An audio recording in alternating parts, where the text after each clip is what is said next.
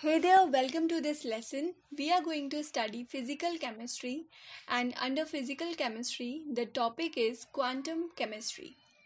The contents of this lesson are: first of all, we will see what is quantum mechanics, the role of quantum mechanics in chemistry, failure of classical mechanics, and we will see the basis of quantum mechanics.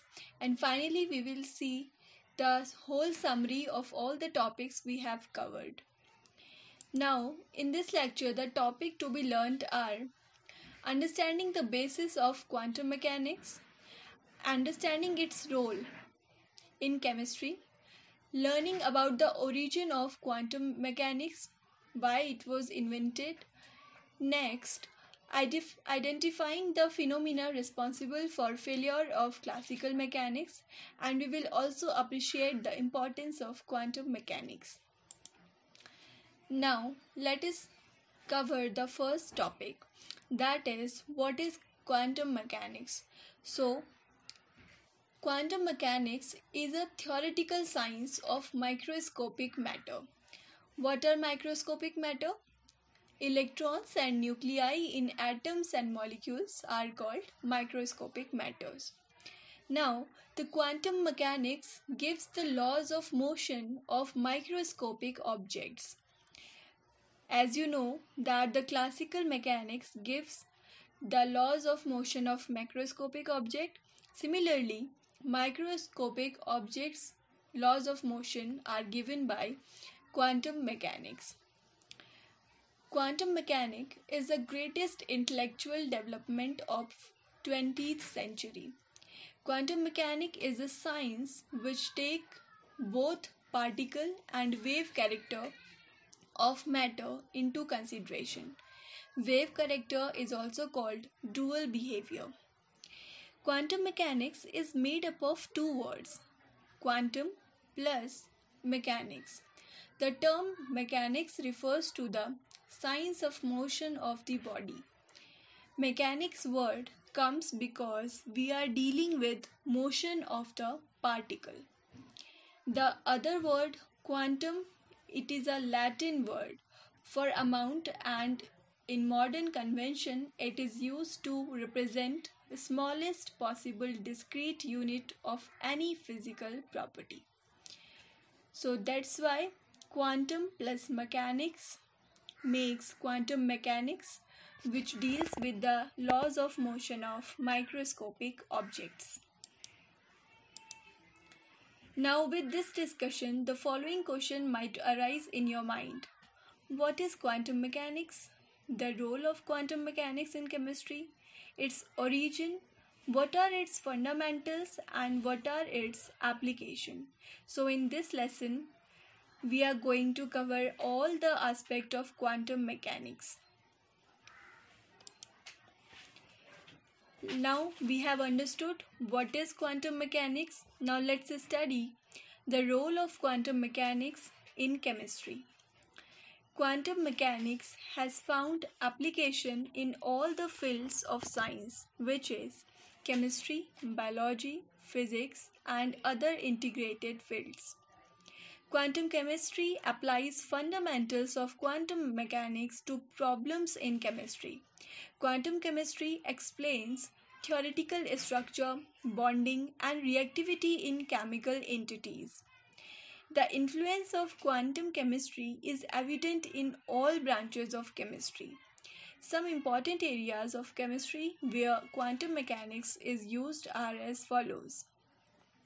Physical chemistry. So, physical chemistry applies the result of quantum mechanics to calculate thermodynamic properties, molecular properties, all for bulk matter via statistical mechanics. Organic chemistry. It utilizes quantum mechanics to estimate the relative stability of molecules, to calculate properties of reaction intermediaries, to investigate the mechanism of chemical reaction, and to analyze NMR spectra. Similarly, analytical chemistry also uses quantum mechanics.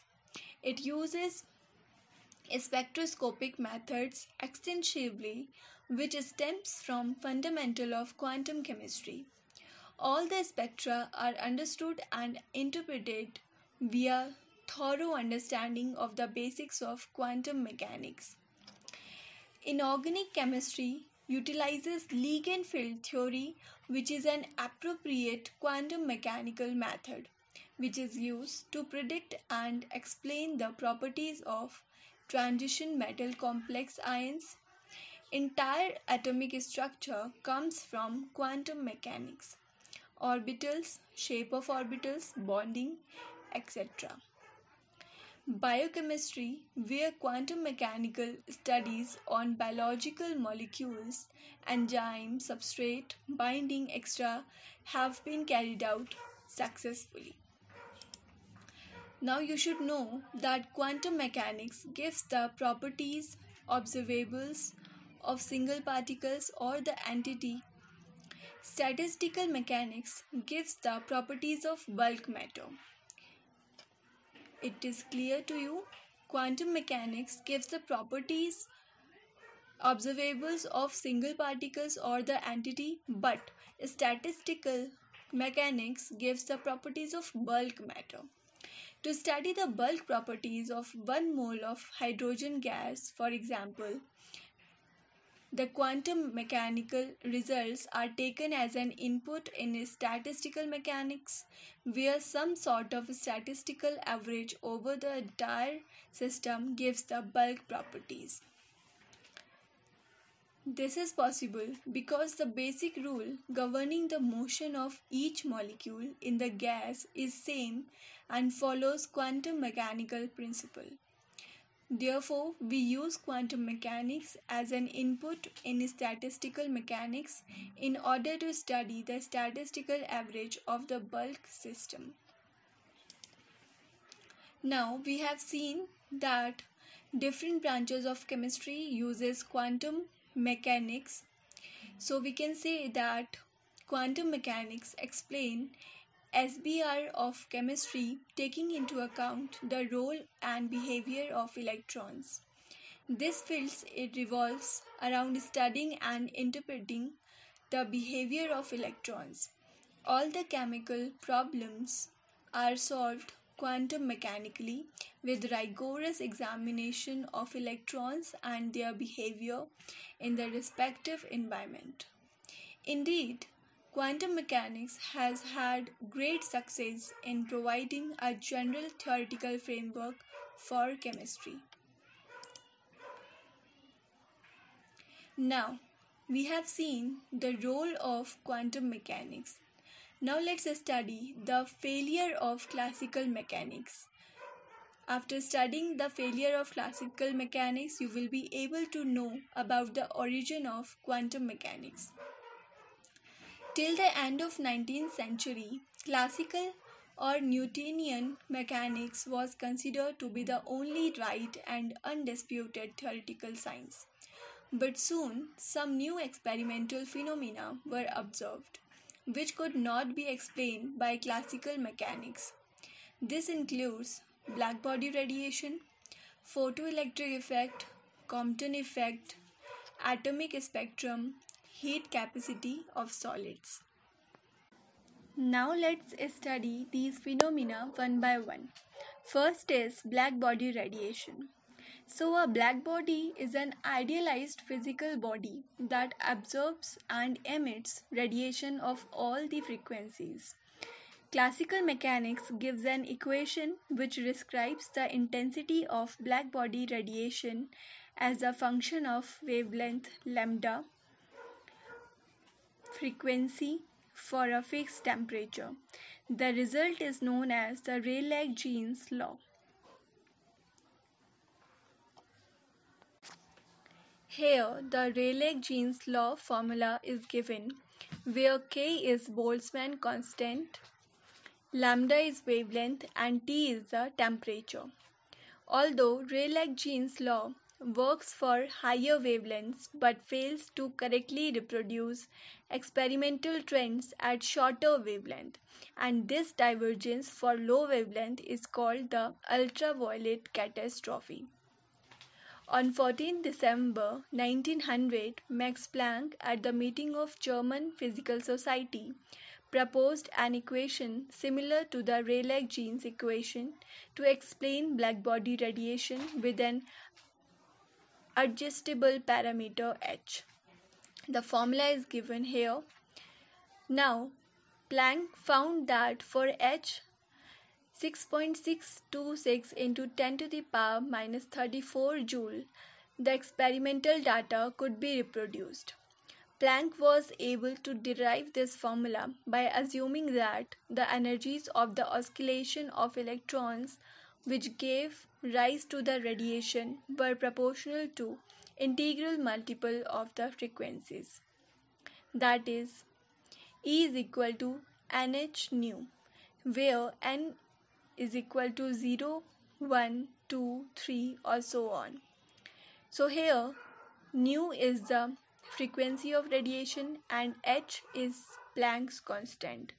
The limitation of energy to discrete values is called the quantization of energy. This was the first use of notion of quantization of energy.